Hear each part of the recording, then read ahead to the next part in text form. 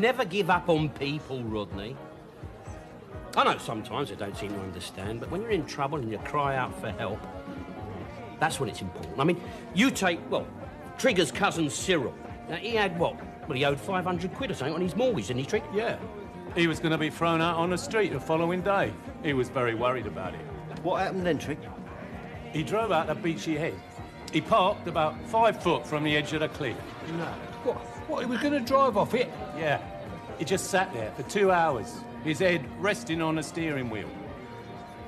People tried to talk him out of it, but he was too depressed to listen. And this is the thing, Rodney, this is what I mean about people. You see, because those people there, they had a whip round and they got him his 500 quid. Who rode the whip round? All the passengers on his bus.